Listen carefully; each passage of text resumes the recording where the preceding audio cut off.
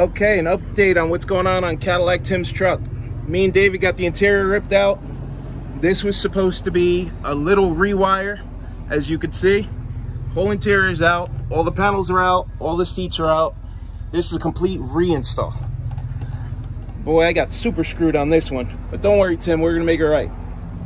I have no idea why some of you guys try to run 4-gauge cable down the side. Stop being lazy, pull the damn interior out, and go down the middle of the carpet. That way the side sills can go on like factory. This is the entire factory wire harness. The side sill is designed to go over that. This is the cable that you're trying to run under there.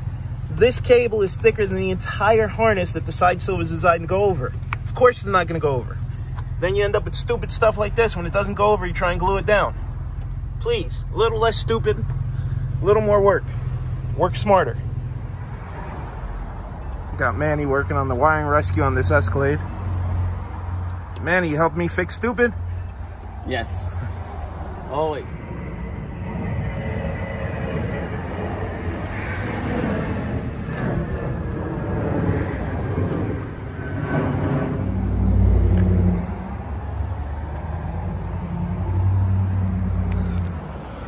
Yep, these cheap RCA cables go in the garbage. Bye, cheap wire. Bye. Okay, we got our big 3 upgrade going. We got our 0-gauge feed going to the battery, coming from the alternator, following the factory wire harness, back of the alternator, heavy duty tester tape, soldered and heat shrunk. We have our ground from the battery to the body right here. Then we're doing dual feeds to the back to feed the back batteries.